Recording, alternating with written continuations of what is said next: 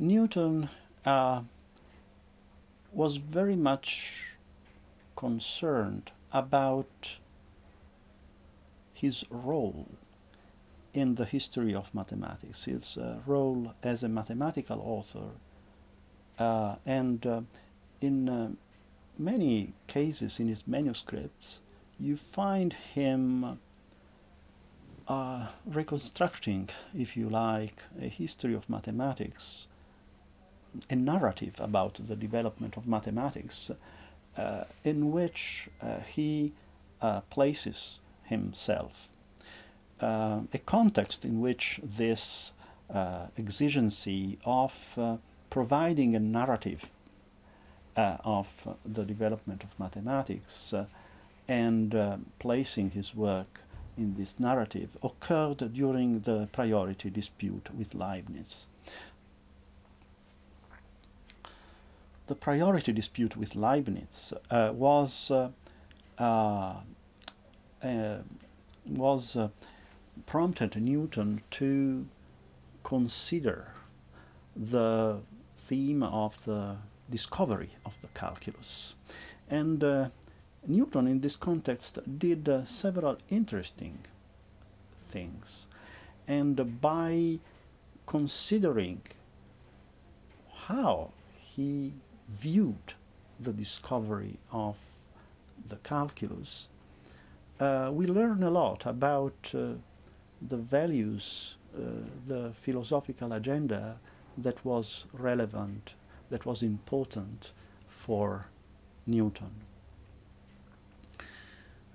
One feature that I would like to underline is that during the priority dispute, Newton had no problems in attributing to Barrow a very important role, especially in the discovery of the direct method of fluxions, what Leibniz would call differential method.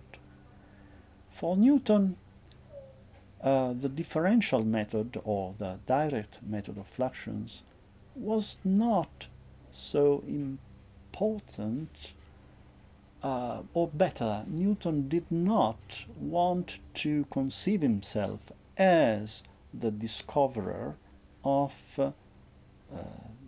this method. He rather underlined the importance of his contributions in the inverse method of fluxions, in what we would call the integral calculus, and especially at the beginning of the dispute, when Newton worked to the production of the Commercium Epistolicum, it is clear that he underlined especially his contribution as related to his ability to apply the inverse method, the integral calculus, to very difficult problems. So on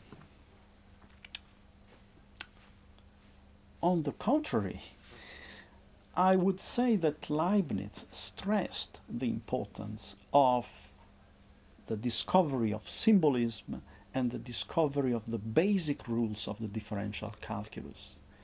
For Leibniz, from the very beginning, discovering the calculus means discovering an algorithm, discovering a symbolism, and identifying the basic rules of the differential calculus. If you allow me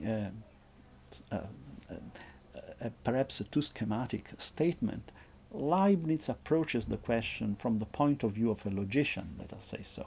Who discovered the algorithm? Who discovered the basic rules of the algorithm? Newton faces the problem, if you allow me this simplification, this is, very much a question of stress. Newton approaches the problem from the point of view of the mathematician who is proud of the results that he has achieved in solving very difficult problems.